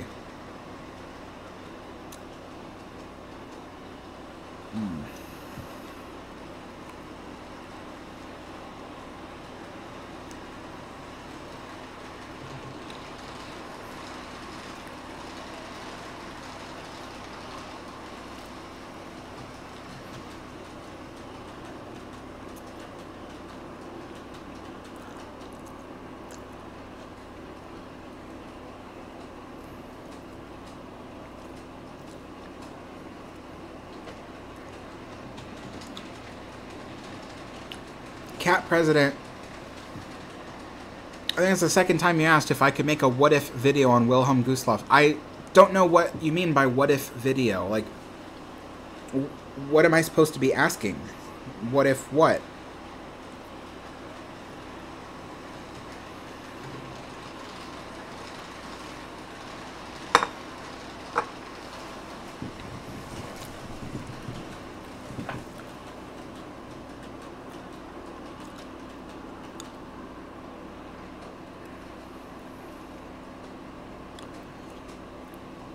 PDR Studio says collab with ocean liner design when?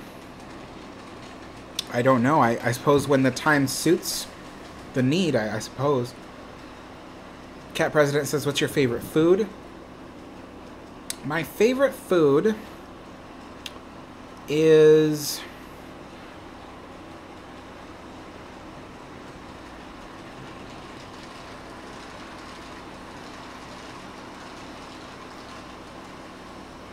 crawfish étouffée.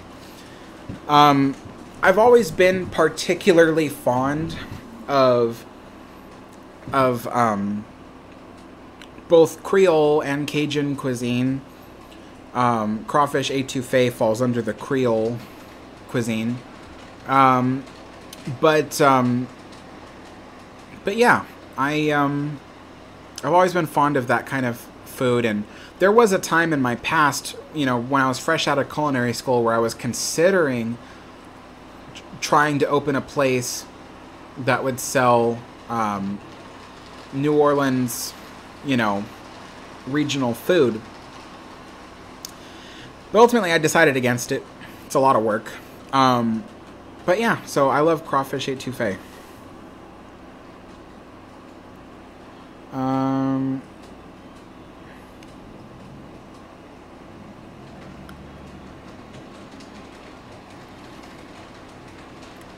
Daniel says, hey Alex, was there ever a boiler explosion on a ship? Oh yeah, most definitely. It happened a lot. I mean, one of the first things that comes to mind is there was a boiler explosion on the... Let's see, was it... Yeah, SS France of 1910. There was a boiler explosion on SS France of 1960. There was a boiler explosion on the QE2. So yeah, there's been quite a few boiler explosions over time. Transit Biker says, Aquitania was overhauled at least twice for wartime service. It seems based on the dry dock dates. Yes, indeed. Hello, Mike. Haley says, what are your thoughts on the India scene? It's a small world.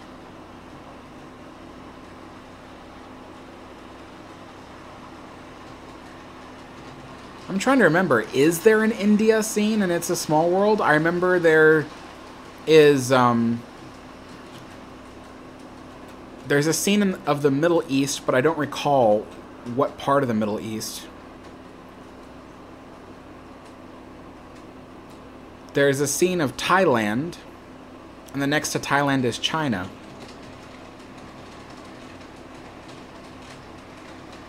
I don't recall India.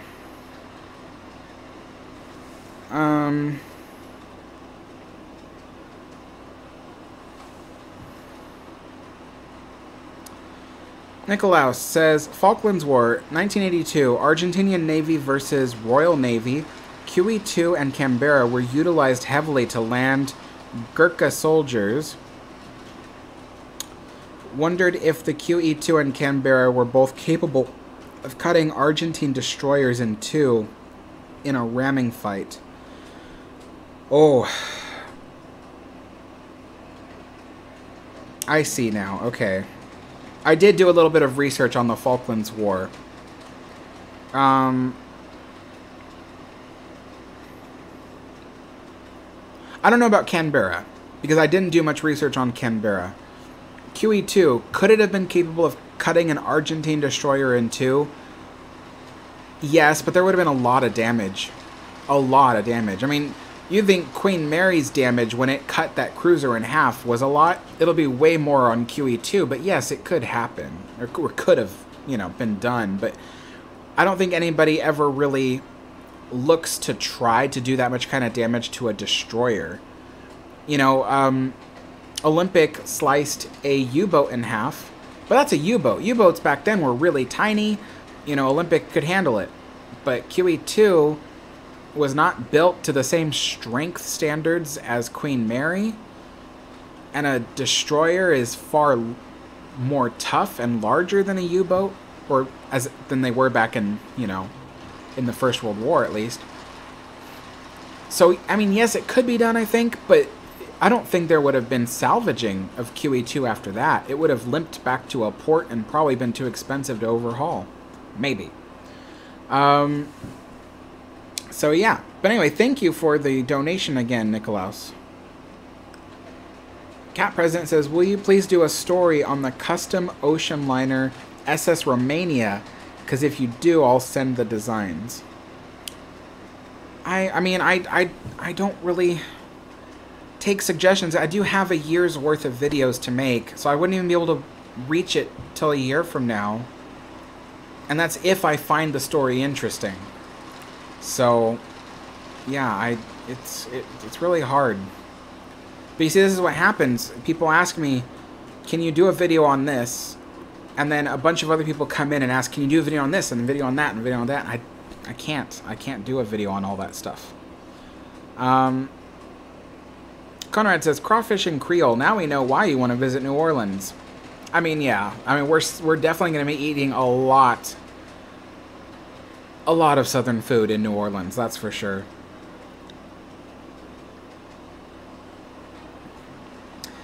Gabe Wilson says, hey, Alex, I got a PC for my birthday on August 4th. Awesome. Daniel says, do you think Walt Disney is a controversial figure because people think he's racist? Yeah, I definitely think so. I definitely think that people think he's a controversial figure. Transit Biker says, lots of American riverboats had boiler explosions due to corrosion from coal, wood, contaminated sedimented water, as well as their sheer number of boats in service at any given time. Yep, that's true. Helly says, India is represented in the ride with Taj Mahal, a snake charmer, veiled dancers, a tightrope dancer, and oh, that's right. That's what that thing is. It's the Taj Mahal. That's right. And your question was, what do I think of the India scene? Yeah, what are your thoughts on the India scene? It's a beautiful scene. I'm not really sure what else I could say. It's a beautiful scene. I've always loved that scene.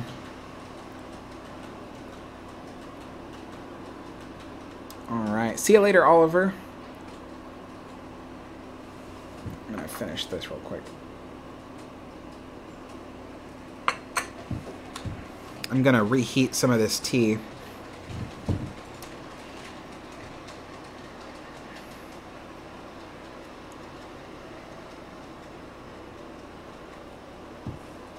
Justin says, the Aquitania continued to sail after World War II on austerity and troop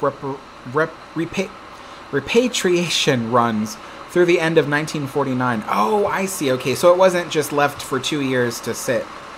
Okay. Tyler says, make sure you have a good time at the barbecue in New Orleans. Thanks. Modcat says, is Titanic 2 be an ocean liner? Well, first of all, no. Titanic 2 was going to be designed as a cruise ship, so it wouldn't have been as strong or as fast as the original Titanic would have been, and it wouldn't have been designed for the same purposes as the original Titanic. But also, Titanic 2 is canceled. It was canceled last year, so it's not going to be made. Jennifer Mary says, did any ships sink because of boiler explosions? Yes, but off the top of my head, I can't recall. But yeah, it did happen.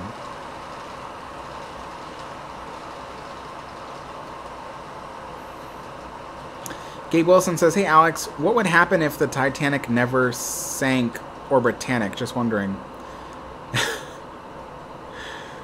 Yeah, Gabe, we were actually talking earlier in the live stream about how that's one of the questions that I'm frequently asked all the time. What would happen if the Titanic never sank or Britannic never sank? Yeah, all I can tell you is the same answer I always give everybody. I really don't know, and I really couldn't. I don't usually try to talk about Titanic or the Olympic class ships if I can avoid it because of the fact that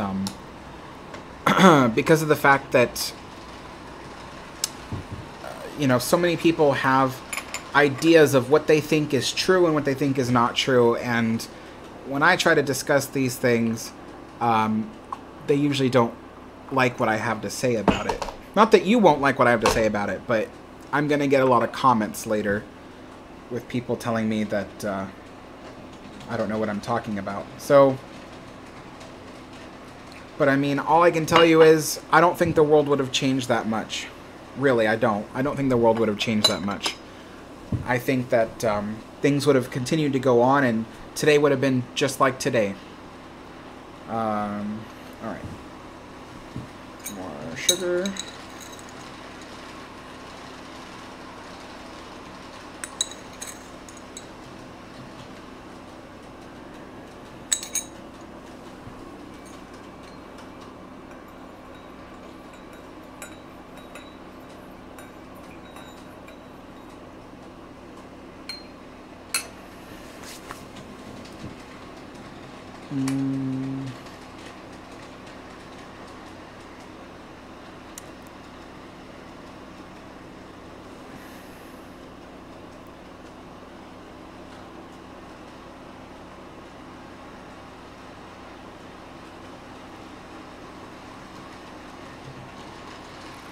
Mr.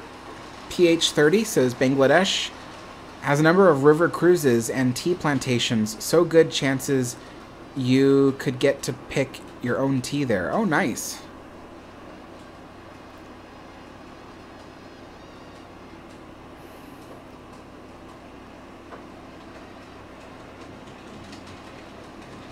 Justin says, I'm glad the second Titanic was canceled. It's extremely bad taste and offensive to the lives lost on that date and for those that survived who had to carry on those memories. I agree. I don't understand why he couldn't have just tried to remake Olympic. That would have been less offensive, you know. He could have tried to remake Olympic and put a little Titanic museum on the Olympic. That would have gone over well, much better with people. But he didn't. He wanted to recreate Titanic, and I found that offensive. We all know. No one here would disagree with me when I say the only reason Titanic is famous is because it sank. So if you're rebuilding Titanic and you're going to use it as a cruise ship, don't pretend you're rebuilding it for some kind of, you know, some kind of nostalgia or whatever. You're rebuilding it, and the reason why it's offensive is because it was a ship that sank. It sank in this horrific way and killed lots of people when it happened. And you're rebuilding it because you're hoping to make money and, you know, bank off of that nostalgia for the tragedy. It's the same thing with games that show, you know, Titanic sinking. I mean, I know Titanic Honor and Glory is going to be one of those games. That's one of those things where I've actually got two opinions on it. One half of me is kind of upset. I'm like, geez, they're going to make it sink, and I think that's so distasteful. But the other thing, too, is that they're the only people that are recreating Titanic in such a detailed format, and the way they're going to do it is you'll be able to pick up objects or go through rooms and learn about those things. They're going to have information on all that stuff. So you can learn about the architecture, about the stories, about the people aboard the ship. So while they are doing a sinking version eventually, which again I don't agree with, at least the rest of the ship will be a learning opportunity. And so therefore I'm not so against Titanic Honor and Glory for that reason. But I was very much against the Titanic 2 cruise ship before it was canceled. That was just pure offensiveness, you know. So,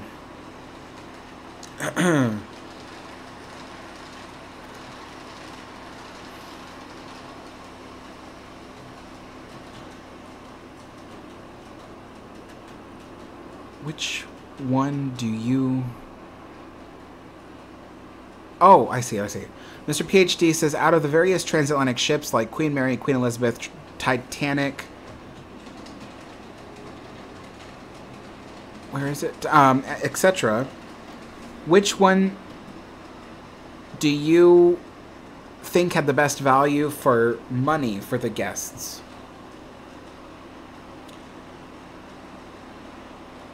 Well, it certainly wasn't Titanic. It would have definitely been Queen Mary or Queen Elizabeth. Best value for money.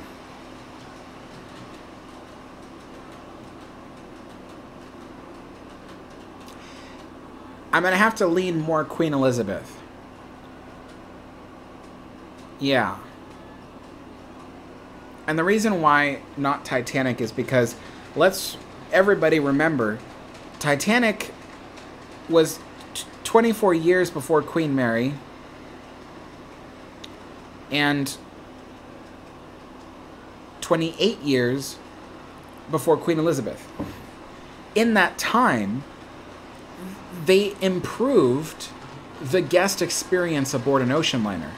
So Queen Elizabeth had a lot more luxury than Titanic ever had. Queen Elizabeth and Queen Mary were far more luxurious than Titanic.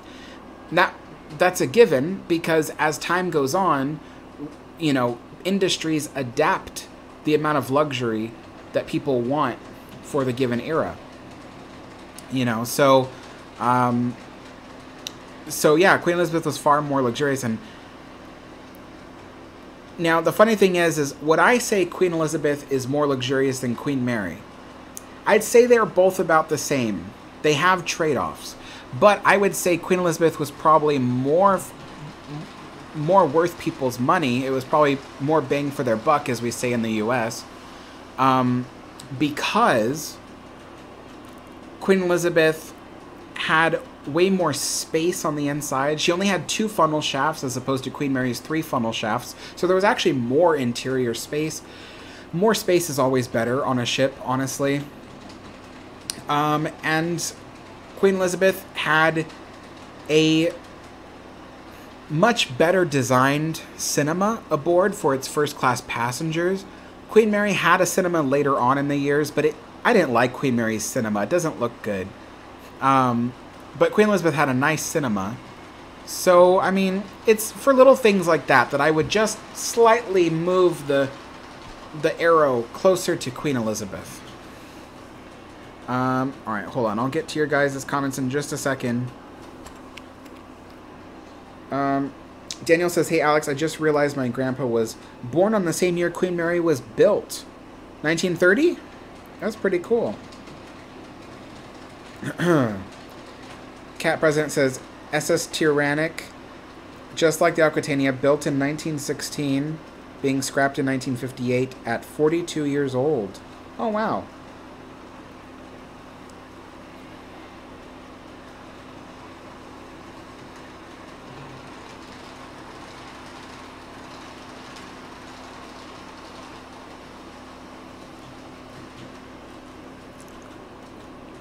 Eternal Travels asks, for some reason I can't remember what second class was renamed to after World War II on Queen Mary. After World War II, second class, which was previously known as tourist class, was renamed to cabin class. And then third class, which was always third class, was then renamed to tourist class after the war. So after the war, it was first class, cabin class, tourist.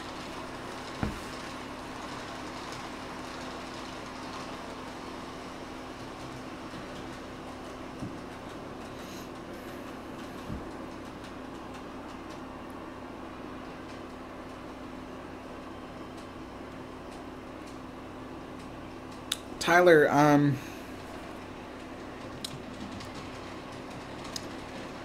there are certain things that people ask me that I cannot respond to, because ultimately my channel's not here to ridicule people. It's not here to put people down. My channel is here to encourage people to be the best version of themselves and to encourage people to learn.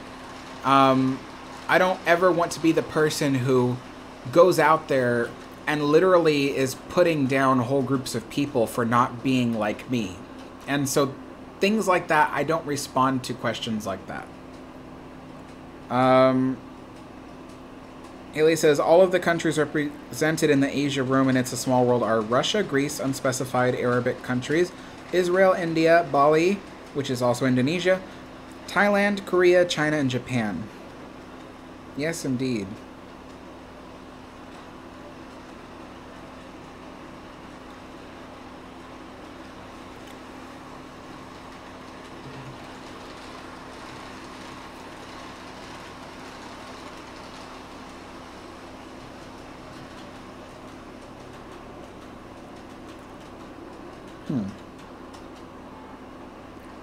Nicolaus, I'm sorry, says, how much Cold War era spying took place aboard the original Queen Mary, Elizabeth, SS United States America, SS France, and QE2?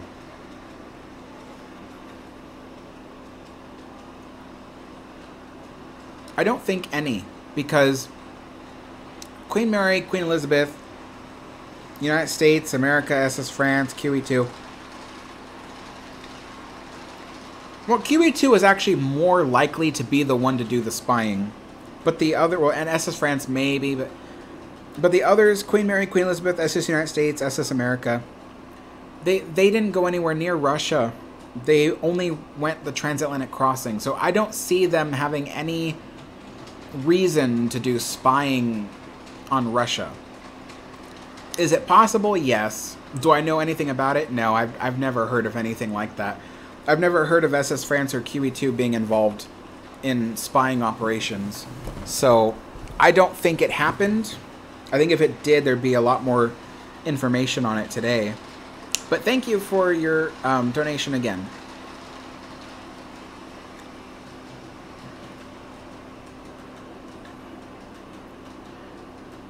Modcat says, will Queen Mary 2 retire? Well, eventually. Every ship has to retire eventually. The only question is when.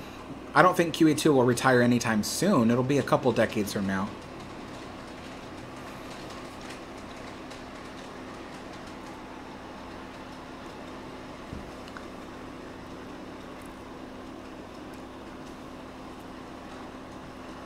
Fallon Will says, Alex, was the SS Louise, which I'm guessing you're asking Princess Louise, was the SS Princess Louise bigger than Titanic? No. Titanic was far larger than SS Princess Louise. Maroon says, hey, I just got my new PC and I'm seriously ready to explore the Titanic tonight. Awesome. Yeah, I hope you have fun. That's going to be really great. I remember the first time I explored the Titanic demo. It was so fascinating.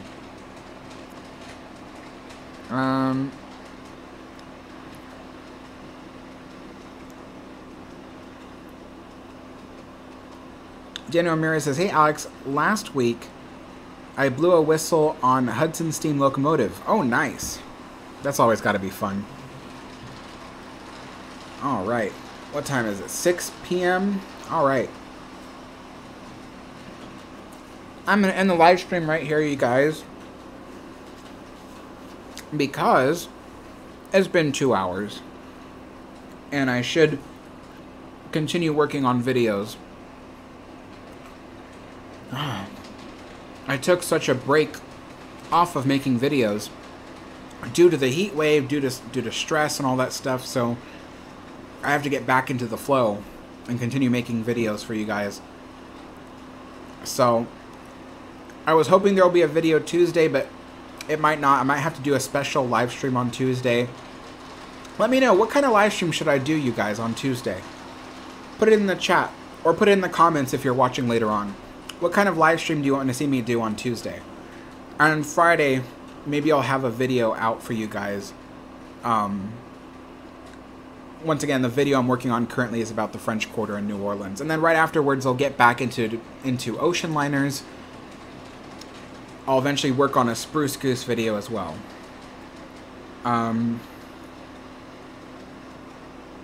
Alright. 6:02. Took me 2 minutes to say that.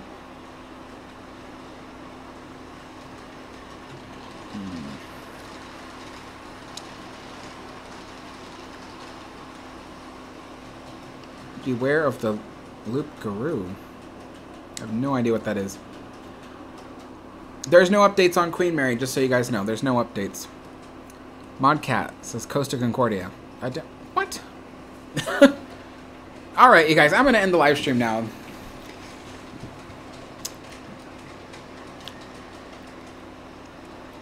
A stream that's about lost ships that sank. Interesting. Okay, I'll think about that. That's a good one. Alright, you guys, I'll end the live stream right here. Keep putting your comments in the comments section if you have any ideas about Tuesday live stream. Thank you all for watching, and I'll see you all next time. Bye-bye.